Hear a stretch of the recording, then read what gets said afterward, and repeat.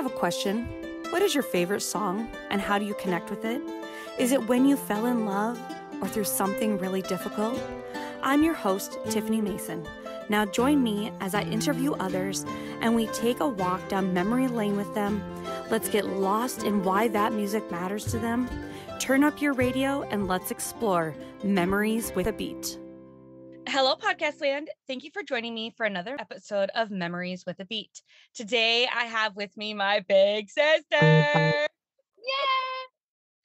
I'm so excited. Okay, so you would think that by the time that you're like in your 40s, like you're over it. That's your big sister, but whatever.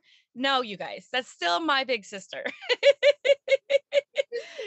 You're going to make me cry. Oh, well. The other thing that I just remember so much about looking up to you and having you be my big sister was I think that you kind of always had it together, right? Like you always knew you wanted to do hair. You always were like put together. You always had cute outfits on. I remember her Z Cavaricci shorts from the buckle that she bought herself with her birthday money or probably her job money. And I was always like in the dirt playing. I remember going camping and one day, oh my gosh, you guys, I climbed into our bunk bed in the camper. I was covered in sand, but to me, it wasn't a big deal. Well, really dirt that was like sand, but it wasn't a big deal to me. I crawled into bed with Jennie and she was like, get this dirt pig out of my bed. That's just kind of how it was always like you always had it put together and I was always kind of fluffling around trying to figure it out. Little sister, it was great. Yes. And it was really cool because I just recently took a trip to Iowa and actually stayed with you. And while we were there, I don't know. I don't know if it was like the way that you talked to your kids or to me. I don't really know what happened, but I just saw like this person who loves her family more than the air that she needs for her lungs. I was just really overwhelmed and impressed with how much you truly love us all. For sure. Yes. It was very obvious. And then how fun that we have seniors this year. So that's going to make next summer very interesting as we try to coordinate graduation parties, which thank God down in Florida, it's not a thing. So, I just have to worry about my Minnesota one for my son and then Iowa one for Mr. Owen. But yeah, it'll be fun and kind of weird that we're at that stage of life where we have seniors and college kids and kind of crazy that we've made it that far. Yes. So if you don't mind, I know everything about you. My audience obviously doesn't. So would you tell us a little bit about yourself, where you live, what you do, all that good stuff? Sure. So I will be 44 this year. Very happy, married to my husband, Larry. We have 3 kids, almost 19, 17, and 15. We're right there. So within a few months, I have my own salon here in Centerville, Iowa. My husband works at Fairway as a meat department manager. And we've lived in Centerville, Iowa for about 10 years.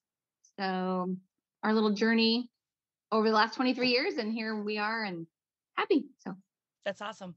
I know after being married for almost 21 years that it's not a small feat to stay married that long, and then even better to be happy. So that's pretty awesome for really both of us. I remember when you graduated beauty school and honestly, I remember being like, what's the big deal? Like, it's just like a trade school. Who cares? Like I wasn't really like that impressed by it because I thought that's not college. But I remember everybody in the family was really impressed. But I was thinking about talking to you today last night. And I guess what I am super impressed with is somehow like you had the ambition to start your own salon. I remember that was the goal from day one, from the day you started beauty school. You were like, I'm going to have my own salon. And I think it's so cool that you actually did in Washington, right? That was the first town that you had one in. Well, I didn't really own that one. Eldora probably was the first one. Okay, that's actually what I meant. Was Eldora. Yep. And then you moved to Centerville, and I remember thinking like, oh man, to start it all over again. And then I remember actually being just even a little bit jealous when I walked into your salon, like, oh my gosh, she has a vision. She did it. and I still was trying to figure it out. I mean, I would probably just say really in the last year, I feel like I have things, my ducks in a row. So I just remember always thinking like,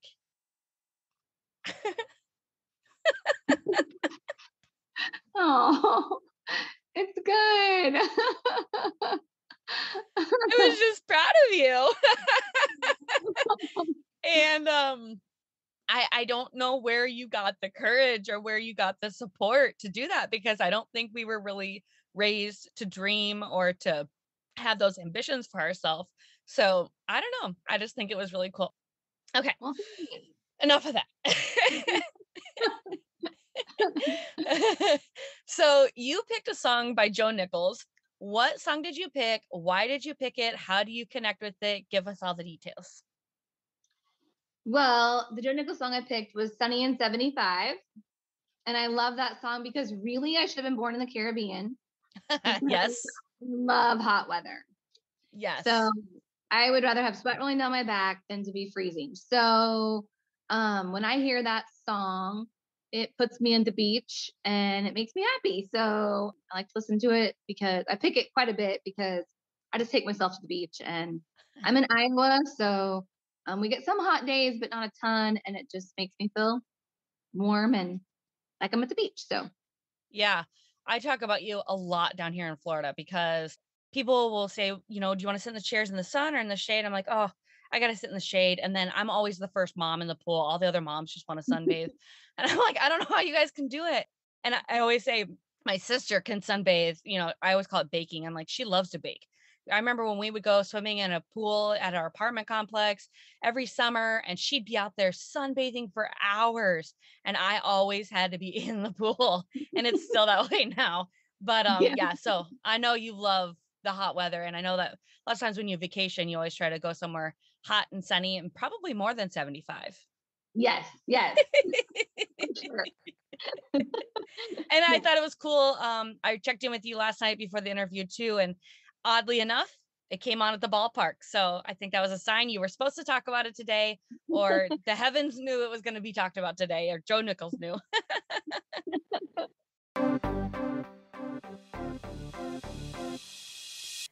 Hey, Podcast Land. Y'all have given me so many compliments on my sound, and thank you very much. But it all comes from my fee-fine USB podcast condenser mic. I've thought about upgrading, but honestly, why fix what's not broken? In the beginning of the pandemic, a lot of podcasts were started, making the price of ideal microphones skyrocket, and they weren't that easy to get your hands on. And wouldn't you know, I thought it was a great idea to start my podcast in 2020 as well. Due to the circumstances, I was forced to look at other options, and I'm thankful that I was. If you too are looking for an affordable microphone for podcasting, check out the link in the show notes to get your fee-fine microphone. On that note, let's go back to the show. Okay, so I want to dive into the lyrics just a little bit. When you said you take yourself to the beach, I can totally see that because the words take you to the beach. So it says, he's talking about looking over at her and she's got her swimsuit on, she's got her sunglasses on, bare feet covered in sand, and looking up at the sky, and you can see the vapor trails from the airplanes, and then the ponytail in your hair, although you and I both have very short hair. We're not wearing any ponytails.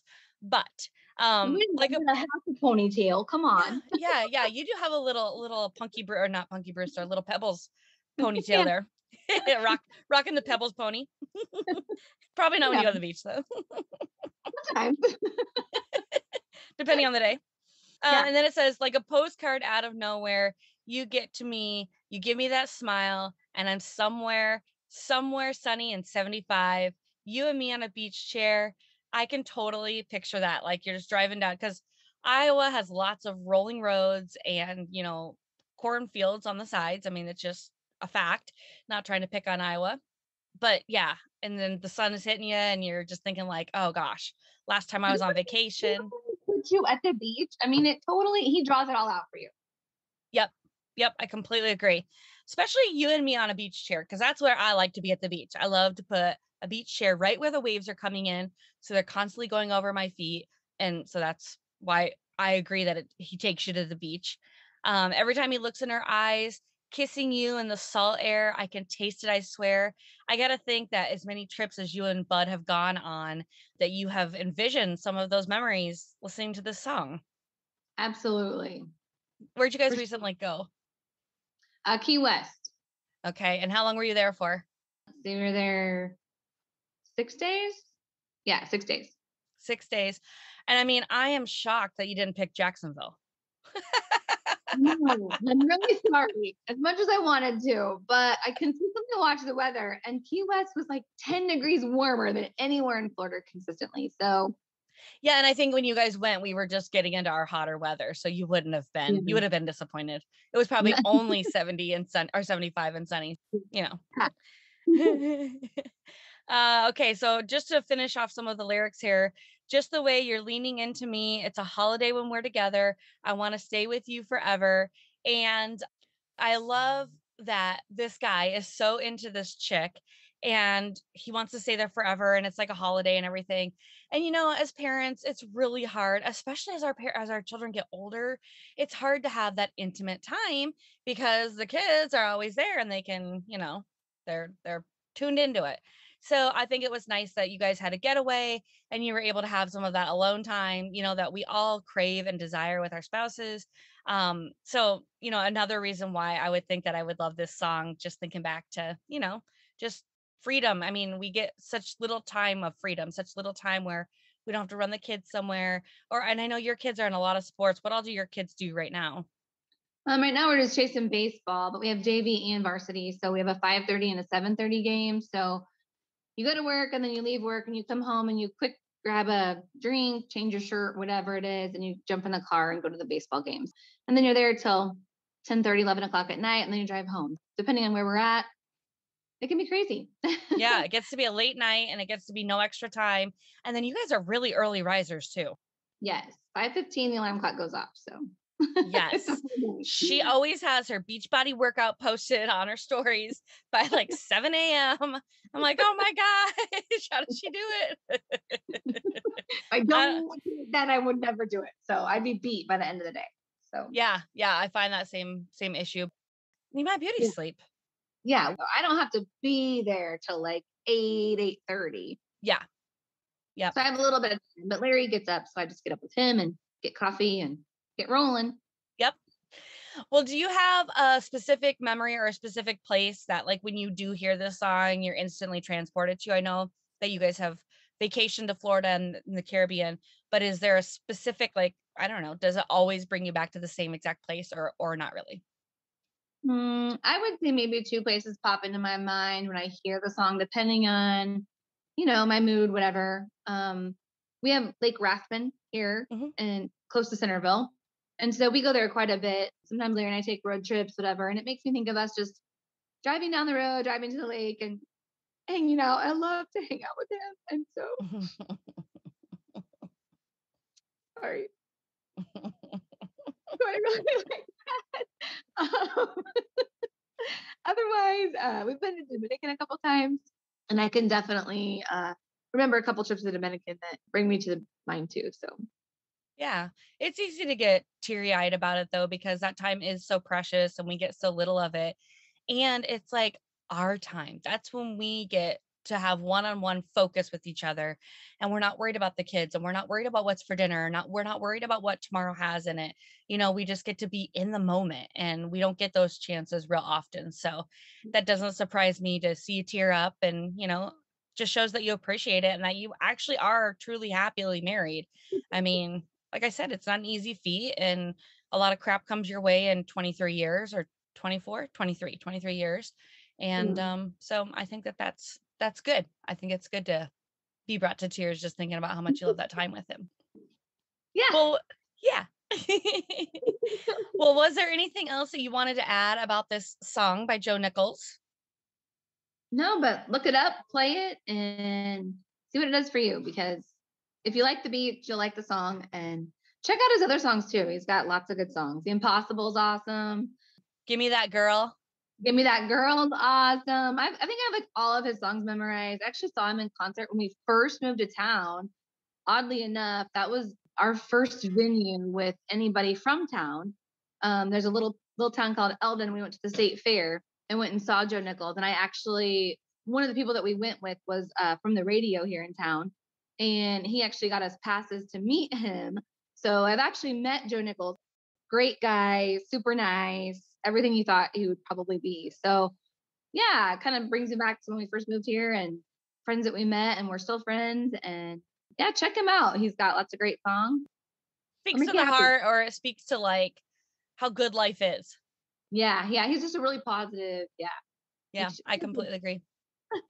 I completely agree. Well, thank you so much for taking time out of your morning and taking time to spend with your little sister. And then a side note, look at you doing podcasts. I could never do what you do. So, I mean, I talk to people, but I don't know. Like, look at you doing podcasts. I would have never known what to do. Yeah. Good for you. Congratulations. Trial and error. Thank you. Well, with that, that's going to be the last note of this episode. Well, that was fun, wasn't it? You never know what rabbit holes we'll get to go down and explore. Were you reminded of anything or anyone? Share what it was with me in a review. Honestly, the reviews don't do me any favors other than knowing people like you are listening to this podcast. Insert cheesy wink. However, the ratings do help, so leave me 5 stars. You know you wanna. This podcast was produced by Virtual You, supporting you in all things podcasting. To connect or check me out on social media, I mean, I know you're just gonna stalk me.